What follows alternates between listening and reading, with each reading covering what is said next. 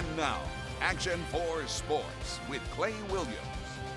The Texas Girls Coaches Association released their new volleyball poll today, and in 5A, Mission Veterans comes in at number 8 in the state, Donna coming in at number 11. In 6A, it's all McAllen all the time, McAllen at number 14, Rowe at number 20, and McAllen Memorial at number 25, tied for that. And with that, we've got a great game tonight because two of those city rivals play each other for the first time in district play, a fantastic showdown between McAllen Memorial and McAllen Rowe at the Warriors' home court, and a packed house on Ware Avenue tonight. First set, it is set point for the Mustangs, but Rowe is tenacious. Deanna Spear, the set to Maida Garcia for the kill, and this one is tied at 25. The Mustangs had an answer, though. Kaylee Caldwell to Allie Nitch, and Allie Nitch just kind of puts it right over where no one is, and that makes it set point again. Nitch the serve, and the return is long right here, and yeah, the Mustangs take the first set, and they defeat McAllen Rowe 3-1, 27-25, 20-25,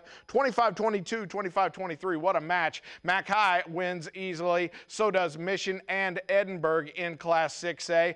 Two of our other ranked teams that we told you about, Donna over Pace 3-0, Mercedes over Donna North, and Mission Veterans gets the win tonight 3-1 in a tough one at Sherryland.